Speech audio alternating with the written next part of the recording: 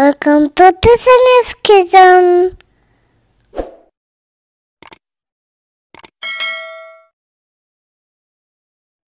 Hi friends, welcome back. ഇന്ന് നമുക്ക് restaurant സ്റ്റൈലിലുള്ള തൈര് വട ദഹി ബല എങ്ങനെയാണ് തയ്യാറാക്കുന്നതെന്ന് നോക്കാം.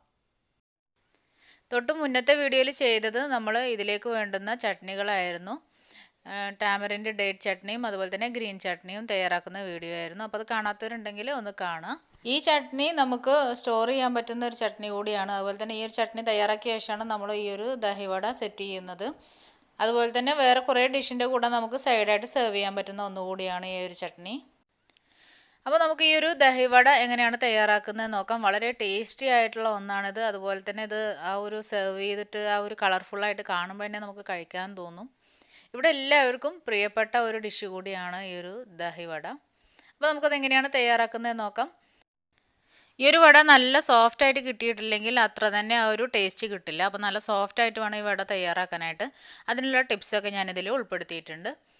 ഞാനിപ്പോൾ ഒരു 1/4 കപ്പ് ഉഴുന്നാണ് എടുത്തിട്ടുള്ളത്. നമുക്ക് കുറച്ച് വട മതി. അപ്പോൾ അതിനനുസരിച്ച് 1/4 കപ്പ് ഉഴുന്നാണ് ഞാൻ എടുത്തിട്ടുള്ളത്. ഇതൊരു 6 മണിക്കൂർ നമുക്കിത് സോക്ക് ചെയ്തെടുക്കണം. അതിനായിട്ട് വെള്ളം ഒഴിച്ച് മാറ്റി വെക്കാം. അപ്പോൾ 6 മണിക്കൂറിന് ശേഷം നമ്മുടെ ഉഴുന്ന് ഇവിടെ റെഡി ആയിട്ടുണ്ട്. ഇനി ഇത് നന്നായിട്ട് വാഷ് ചെയ്ത് ഒട്ടും തന്നെ വെള്ളം ഇല്ലാതെ നമുക്ക് ഈ ഒരു ഉഴുന്ന് എടുക്കണം. എന്നിട്ട് ആദ്യം ഒന്ന് നമ്മൾ അരച്ച് നോക്കുക. എന്നിട്ട് അരഞ്ഞ് കിട്ടുന്നില്ലെന്നുണ്ടെങ്കിൽ മാത്രം 1-2 ടേബിൾ സ്പൂൺ വെള്ളം ഒഴിച്ച് വീണ്ടും ഒന്ന് അരച്ചെടുക്കുക. അപ്പോൾ ഞാനൊന്ന് അരച്ചെടുത്ത് നോക്കി. അപ്പം അല്പം കൂടെ വെള്ളത്തിൻ്റെ ഒരു ആവശ്യമുണ്ട്. അപ്പോൾ ഞാൻ 2 ടേബിൾ സ്പൂൺ വെള്ളം ഒഴിച്ച് കൊടുക്കുകയാണ്. കൂടരുത് കേട്ടോ, വെള്ളം കൂടി കഴിഞ്ഞാൽ ഇതൊന്നിനും പറ്റില്ല.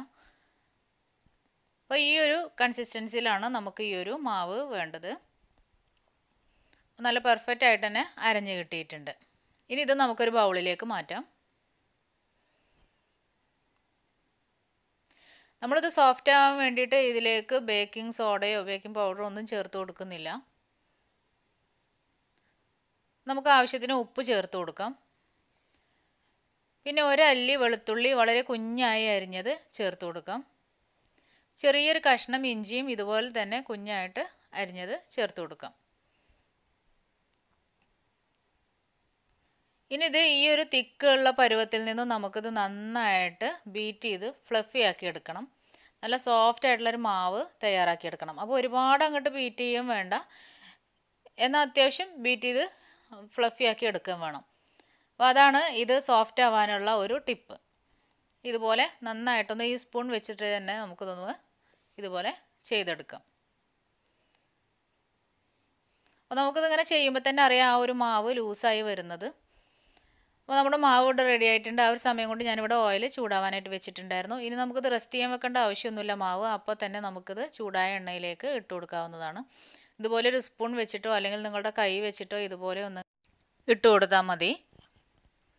അപ്പോൾ കൈ വെച്ച് ചെയ്യുകയാണെന്നുണ്ടെങ്കിൽ കൈ ഒന്ന് വെള്ളം നനച്ചിട്ടോ അല്ലെങ്കിൽ ഓയിലാക്കിയിട്ടോ ചെയ്യുകയാണെന്നുണ്ടെങ്കിൽ കയ്യിൽ ഒട്ടിപ്പിടിക്കാതെ തന്നെ നമുക്കിതുപോലെ ചെയ്തെടുക്കാം. ഇല്ലെന്നുണ്ടെങ്കിൽ 2 സ്പൂൺ വെച്ചിട്ട് ഇതുപോലെ ചെയ്ത് കൊടുക്കാം.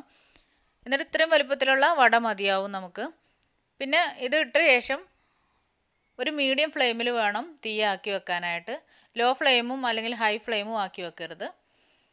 പിന്നെ അതിനുശേഷം ഇടയ്ക്കൊന്നിങ്ങനെ തട്ടി കൊടുക്കണം. അപ്പോഴാണ് അത് നന്നായിട്ടൊന്നിങ്ങനെ പൊങ്ങി വരുള്ളൂ. അതുപോലെ തന്നെ സോഫ്റ്റായിട്ട് നല്ല ക്രിസ്പി ആയിട്ട് കിട്ടുള്ളൂ.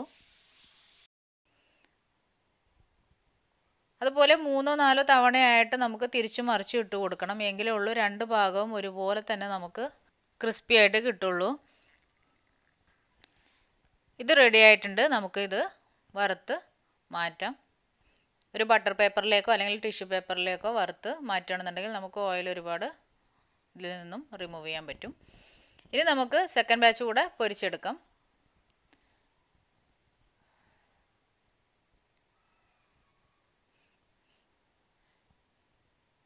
അത് നല്ലൊരു സോഫ്റ്റ് ആയിരിക്കും, പുറം നല്ല ക്രഞ്ചി ആയിട്ടായിരിക്കും ഇരിക്കുക.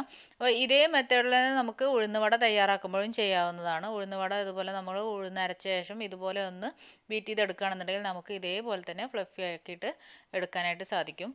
നല്ല സോഫ്റ്റ് ആയിട്ടുള്ള ഉഴുന്നുവട, അതേപോലെ പുറം നല്ല ക്രിസ്പി ആയിട്ടുള്ള ഉഴുന്നുവട നമുക്ക് തയ്യാറാക്കാൻ പറ്റും. അപ്പോൾ നിങ്ങൾ ഉഴുന്നുവട തയ്യാറാക്കുമ്പോൾ ഈ ഒരു ടിപ്പൊന്ന് ട്രൈ ചെയ്ത് നോക്കുക.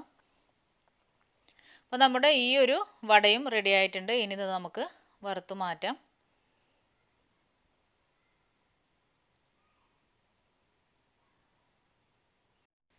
അപ്പോൾ നമ്മുടെ എല്ലാ വടയും ഇവിടെ റെഡി ആയിട്ടുണ്ട്. അപ്പോൾ ഞാൻ കാണിച്ചു തരാം അതിൻ്റെ ഒരു ക്രിസ്പിനെസ് എത്രയാണെന്നുള്ളത്.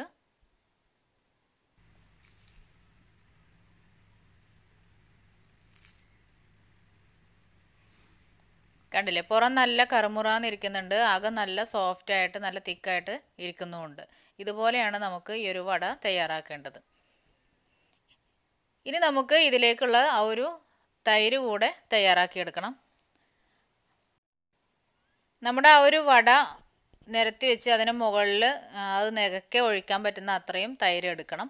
ഒരു 6-7 ടേബിൾ സ്പൂണോളം നല്ല കട്ടിയുള്ള പുളിയില്ലാത്ത തൈര് വേണം എടുക്കാനായിട്ട്. ഇനി ഇതിലേക്ക് നമുക്ക് ഒരു 1.25 ടേബിൾ സ്പൂൺ ഷുഗർ ചേർത്ത് കൊടുക്കാം. 1/2 ടീസ്പൂൺ ഉപ്പും ചേർത്ത് കൊടുക്കാം. ഇനി ഈ തൈരിനെയും നമ്മൾ നേരത്തെ ചെയ്ത പോലെ നന്നായിട്ടൊന്ന് ഈ ഒരു സ്പൂൺ വെച്ചിട്ട് തന്നെ നന്നായിട്ടൊന്ന് ബീറ്റ് ചെയ്തെടുക്കണം. നല്ല സ്മൂത്തായിട്ട് നല്ല ക്രീമി പരുവത്തിലാക്കി എടുക്കണം. ആ ഒരു ഷുഗറൊക്കെ നല്ലതായിട്ട് മെൽറ്റായി വരണം. നിങ്ങൾക്ക് വേണമെന്നുണ്ടെങ്കിൽ പൊടിച്ച ഷുഗറും ചേർത്ത് കൊടുക്കാവുന്നതാണ്.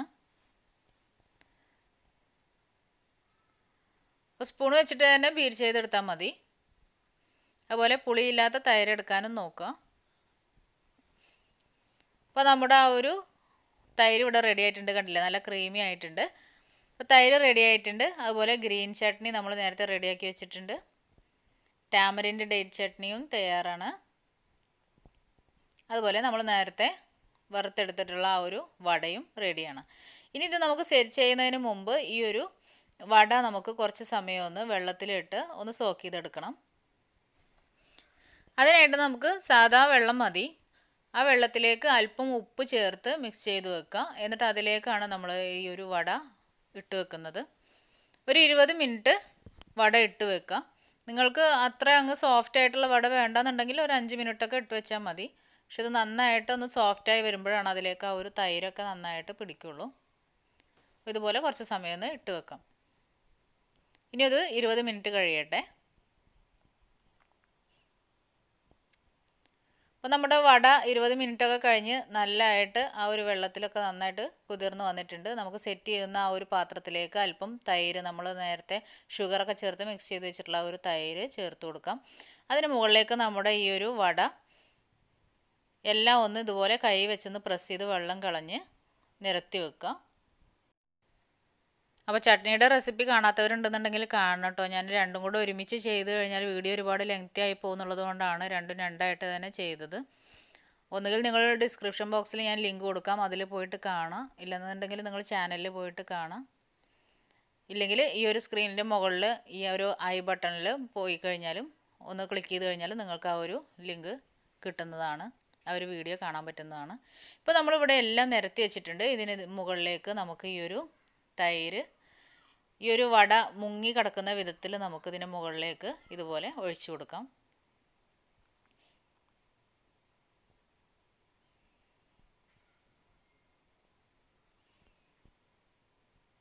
ശരിക്കും ഇത് ഈവനിങ് സ്നാക്ക് നല്ലൊരു ബ്രേക്ക്ഫാസ്റ്റ് ആയിട്ട് വരെ കഴിക്കാൻ പറ്റുന്ന ഒന്നാണ്.